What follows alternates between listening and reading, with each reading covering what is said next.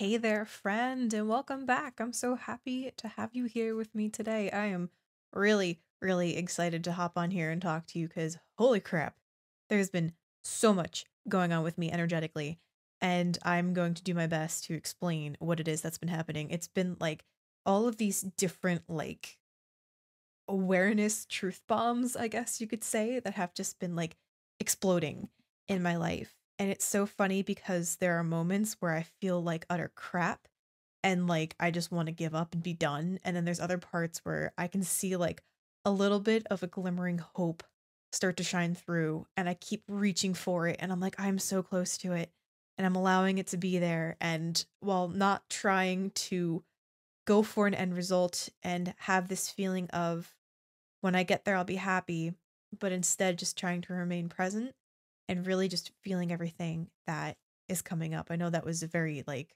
convoluted way to say things have just been all over the place lately, but I'm here to talk about it and I'm so excited to share what's been going on with you. So I have had this idea since I want to say last Sunday with Kyle Cease's oneness call. He has them every Sunday and then he's got Evolving Out Loud on Wednesdays. His platform has been such like a pivotal monumental thing for my growth. I just resonate so much with what it is that he's been saying. And he was talking a lot about anger. And he also has a tendency to talk a lot about being an empath. And I'm someone who's very empathic and not in the sense of, oh, I'm very empathic, but in the sense of I am very empathic. And sometimes it's more so a curse than a superpower, but we're learning to let it be a superpower. And with my form of empathy, I've always put the other person's feelings before mine, and I'm learning why I have been doing this. And the only reason why, knowing why it's important for me, is so that I can think something differently. Anytime that I go into a deep exploration or really just wanting to hear an emotion, it's not because I want to know per se, just for the sake of knowing. I don't care about that. I want to know so I can stop making the same choice and start doing something different for a different outcome. Because for the past year and a half, I've been waking up every single morning with just an instantaneous feeling. That was a good snap. Instantaneous feeling of just feeling like utter shit and trying to either change it or waiting for something outside of myself to change it, even though I know better than that. And I know that nothing is going to change unless I do. But there have been so many points where I've been like, but it's not me. It can't be me, and it's not that it was not me, because it was me. It was that I was not aware of what was stopping me within myself. So when I have a different way of looking at things, which is why I listen to a whole bunch of different speakers and people and such, and I try so many different things to see what resonates, is because for me, in the way that I am wired, I need to see things from different perspectives because things get really stale really quickly. And then I tend to jumble it and then I don't hear the message. I just hear words and it doesn't like process and click in my brain to a point where I can accurately and succinctly say what it is that I've learned. I just repeat back words that have absolutely no meaning or no like grit to them. So I'm learning how to have this grit, and one of the greatest things that Kyle Cease talks about is empaths. And he gave an example, I think it was either Wednesday's call or last Sunday's call, I don't remember. But he was talking about how we always put the other person's emotion before ours, or we really take into consideration the other person's emotions.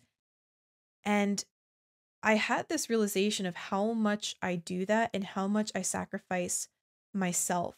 And I looked through the lower parts, my last three chakras, to see where that happens and what feelings with what situations where I haven't been able to process an emotion fully, to process a situation fully. Because I'm the kind of person where I'll see both sides. And because I'm in control of myself, I'll be like, oh, well, I'm in the wrong because I didn't keep myself in check because I got angry because you said something really mean about me. But yet I deserve it. Instead of being like, well, why did you say this? Or having an angry reaction. Like, we have emotions for reasons. We're allowed to feel all these feelings. And it gave me so much freedom because I stopped sucking down my emotions and what it was I was feeling. And I've been able to put in a lot of really big boundaries while having constructive conversations, lots of great constructive conversations, like better than I've ever had before, because I took the time to get to know who I am, to have the tools to empower myself, and also learn what tools I'm missing, not needing to go from 0 to 1,000 because I don't know how to regulate myself or have simple conversations of like, hey, that made me not feel very good. Like, can we talk about it? Life changing. And instead of being like, ooh, I can see why they felt this way, instead really hearing myself and being like, but I feel this way. I'm allowed to feel this way. I'm entitled to feel this way. And I know it sounds simple, but that's been so like life changing for me. Advocating for myself, putting myself first, not in an egoic way. Please hear this correctly. Please hear this with an open mind. It has not been a me, but it's been a self love, taking care of myself. Because once I'm able to, or as I'm able to take care of myself, I'm able to make different choices. I've been showing up so much differently in so many people's lives, really letting go of resistance and letting go of old thoughts, being able to see and catch them and make different decisions. A lot of what Dr. Joe Dispenza talks a lot about. I was listening to a great interview while working out, because that's what I do. I listen to quantum physics or Rick Rubin talk as I'm, working out with Chloe Ting. My body's doing really good, by the way, with that. Love Chloe Ting. He was talking about his creative process. Like Rick Rubin is just such a giant in the music world when it comes to producing music. He's just so great. His book, The Creative Act, I'm staring at you right there, buddy. Such a great book. He is just such an influential person. He meditates every single day. He started off with transcendental meditation when he was 14, which is unreal, the ideas that this guy gets. And he said that when he's in the studio, how he gets all of these like great sounds that come out of all of these musicians is everything is on the table and he tries everything. And it's funny because when I heard that interview and I heard him say that, I've been doing something similar in my life. I don't know if you've ever done this, friend, where like you've written like a paper and you've had these different points and you were willing to budge on everything except for one point. You're like, this thing has to say, or like if you made up like a portfolio with pictures, you're like, this one picture has to stay. I don't care what anything else gets shifted around. I was the same way with like some ideas and some like ways of being. I was like, everything in my life can change except for this one thing, which is very not in the unknown of me to say, very controlling of me to say. And I have since stopped doing that and stopped thinking like that. I became aware that I was doing that. I became aware of what thoughts, what feelings, what actions I was holding fast on and not willing to change. And instead, I've started to just interchange everything to create different ideas, to have different outcomes, because the stuff that I've been able to see through how I've controlled stuff isn't making me feel the best. And I want new experiences. I feel like I'm living the same life over and over again. Even though I'm having a great time with it, I really would like some new information, some new synaptic connections to get wired within this gray matter noggin of mine. So I am learning that when something happens and I have a reaction, my ego, this pattern pops up and I want to react the same way because I'm feeling hurt or I'm feeling whatever. Instead, I'm choosing to observe it and becoming more and more aware of being in more of like a neutral state without judgment and not judging things, compared to having to replay old programs over and over again. And I'm not trying to sound contradictory here with ignoring my feelings, feeling my feelings, and not reacting to them. I'm still allowing things to come up. Like yesterday, I felt really, really sad. I just had this big wave of emotion come through, and instead of suppressing it, I sat on my living room floor in full surrender and I started to cry. And my dogs were amazing, and they came up, and my dog Charlie's way of giving me a hug is he puts his butt to me and he's like, "Mom, give me butt scratches." And literally he was like lying in front of me, and then he came and he like, itched his butt, and they made me feel better. And then I was able to get through it. And instead of like trying to find a fix, occupying myself by picking up a book and reading for the sake of not feeling this feeling, or going and playing a video game to distract myself, or sitting on the computer looking for jobs to find money. And I'm like, no, I'm feeling sad. We are going to feel sad. It's okay to feel sad. I allowed sad to be there. I allowed it to come up, and I looked deeper within myself and I said, is there any other emotions that need to express themselves? Like, please, if you're ready, not forcing anything. And once it was kind of complete, I was like, all right, let's kind of move on through our day. I was able to observe it, see it, and I'm feeling so much better today. I had a great meditation last night. Um, Before I jump into that, I have been picking up Becoming Supernatural again, and I was hanging out in my bathtub reading it. And in chapter one, I was reading about Dr. Joe's experiences in like the very beginning when he was experimenting with all of this. And he was talking about how he had become so aware, and like he had this experience where all of his senses were heightened, and everything he saw, touched, felt, smelled, tasted, and heard was amplified, and he was so elevated that he was aware and paying attention to everything around him, wanting to experience everything completely. And I have been doing similar things, except it's been in like a toxic way, where if I feel like a sensation, like a fluttery sensation in my body, I immediately start reacting. I've talked a lot about my anxiety lately, and really just seeing more like into this feeling, like asking it, why are you here? What do I need to do to help you? Like, what emotion are you? What pattern are you? How do we work on overcoming this, or like seeing it so that way then it can be transmuted, not needing to do anything, but just allowing it to kind of fizzle out and dissolve. Because I do all the things. I meditate every single day. I'm on the meds. I do all these different modalities to work with it, and then I get so stuck in my thoughts and in my head, and I become hyper aware of it, that it starts to spiral me out of it. And it's really funny how I've been doing this work for a long time. I've been to 3 retreats myself. Not like that's anything. I have been in the work for a while. I've seen how it changes. I see how it changes lives for the good and for the chaotic, because I don't want to say it's bad, because it's not. Because I had a year where like everything was fantastic. I had the money, I had the girl, I had the body, everything was awesome. And then everything just imploded because I had to become someone else. And I love the person that I've turned into. She's just, she's such a badass. I'm so excited to watch myself evolve even more. But I picked this up. I actually listened to the audio version of Becoming Supernatural many years ago, the whole thing all the way through. And then I decided to pick it up and physically read it. And after being in the work for 3 years, 4 years, um, and really diving deep into this, everything just makes so much more sense on a different level, because I've experienced a lot of what he talks about, and it's filling in a lot of the gaps and the holes that I've had in my foundation. So if you're struggling a little bit, go back to the material and reread and see if you can have a different experience when you read it. But one of the best things about this that I had read the other day was he was talking about how he had evolved beyond chemical emotions.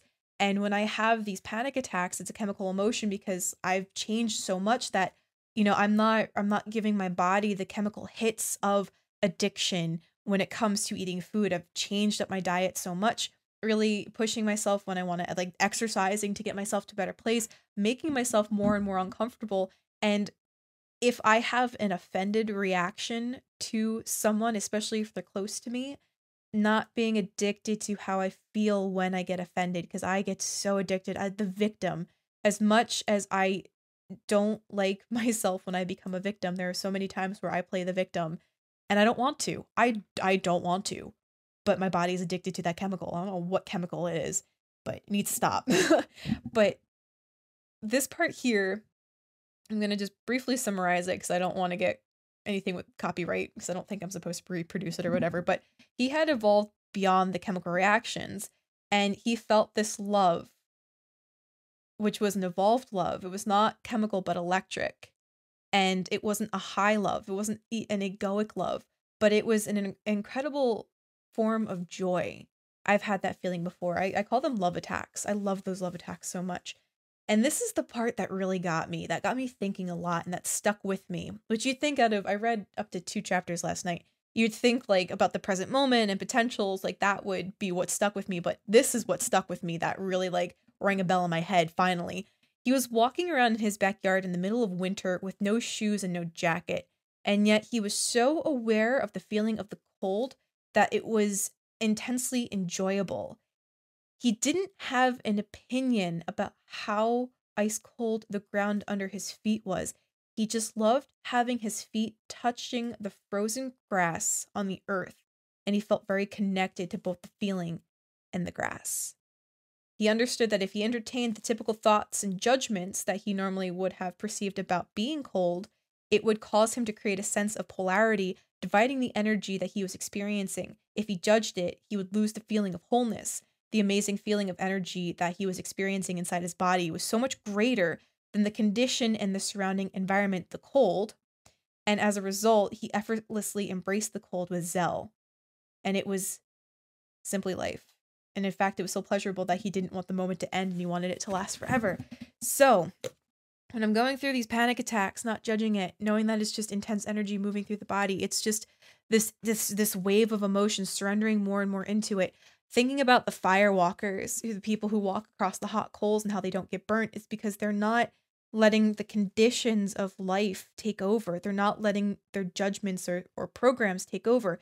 And applying what he said in that example, which I'm so thankful to have, letting that be an example for anything. If something rubs me the wrong way and I'm feeling like, oh my gosh, like so thrown off and I'm like throwing a pattern or a reaction, hearing it, seeing if it's something that needs to come up and out.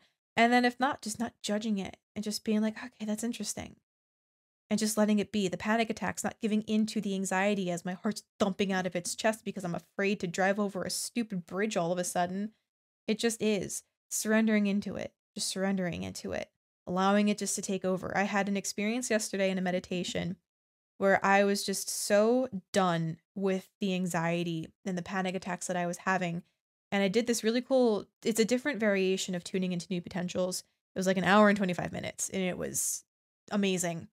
And as I was sitting there and I was drawing this new potential to me, this new me, becoming somebody else, not being in this body, but being in a body that does not remember what anxiety feels like, that has no idea what a panic attack feels like and just feels nothing but just relaxation. And even in the most intense moment can relax into it and then handle it with ease because it has such an expanded mind and consciousness.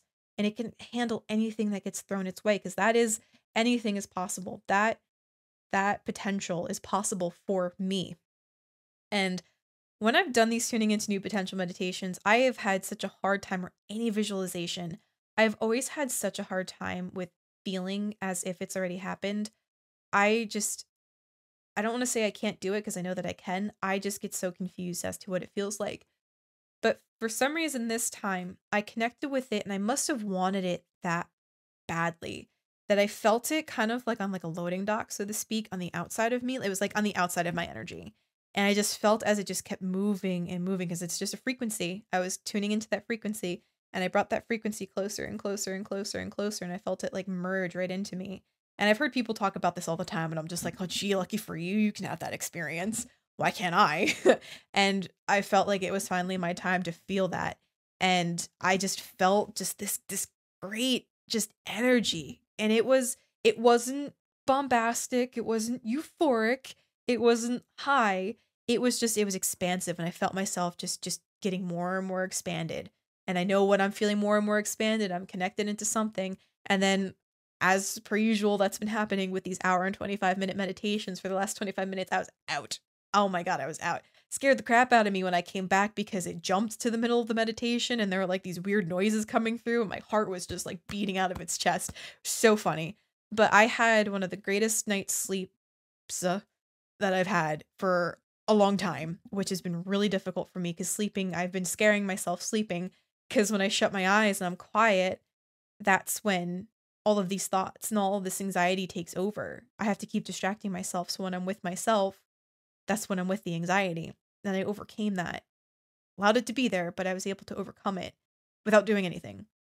I just shut my eyes and I just became someone else. I had different feelings, energies, emotions. It was great. Anyway, I woke up this morning and I kept saying to myself, just go slow.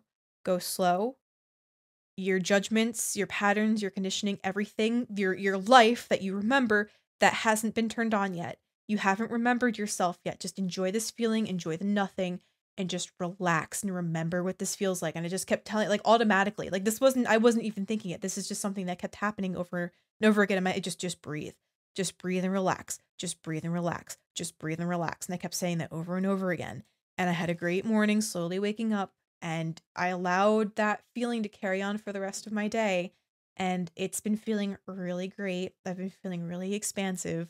And I'm really excited to keep digging into more of becoming supernatural, more of Kyle's stuff. He had a great oneness meditation about an hour ago. Really great stuff. Just sitting with whatever was there, not trying to fix anything, just observing, not attaching a story to anything. Another thing I've been doing a lot too. Something happens and I want to feel offended because somebody wants to start talking to other people and making new friends, not being like, "Oh, well, it's because I'm not good enough," because that's a story that I tell myself all the time. Just being like, "Oh, that's interesting," and not creating a story around it, and then just really taking if I have some kind of energy, allowing it to be there, being like, "Yes, you can feel this way, but let's turn that into something constructive. If you feel so inadequate about yourself, why don't we go for a walk? Why don't we go not trying to numb it, but instead using that energy in a productive way. Let's go work out. You didn't work out today. Let's go work out. Let's go move. Let's go do something that feels a little bit better besides really just being in that lamenting, pitiful state. Again, allowing it to be there, not trying to force it or change it, not numbing it, but instead allowing it to empower me. So I hope all of that made sense. I've been so excited to talk about all of this stuff because while I feel like I'm literally falling backwards, I also feel like I've just been catapulted into like 50 different lifetimes within the past like 3 days. Like, I got invited to a game night on Friday night and I had like 10 panic attacks driving to the place and then like another like 50 panic attacks while I was at my friend's house. And I'm like, this is ridiculous. But we're going to keep overcoming it because I am an infinite creator who is creating their life and who's here to serve the planet and help uplift the consciousness. And I am a magical being and I'm your magical friend and excited to be here. So, friend, thank you so much for being here with me. You have no idea how much it means to me. If you got something out of this and you wish to give back to this channel and or buy Abigail, my horse, a bale of hay, head on over to ko-fi.com/heytherefriend. I'm thinking about selling my pour paintings again on Etsy just because I have a lot of them and they need to go. So be on the lookout for that. And I'm just looking into trying out new things, seeing what floats my boat and excites me and expands me. So, friend, thank you so much for being here along this ride. Empower yourself, get to know who the heck you are, observe your thoughts, don't attach stories to them, love yourself no matter what, in all the darkness, the light, every part of you. It's all a part of you. Love every aspect of you. It's so important. No matter what, just promise me you'll keep singing. Okay, friend?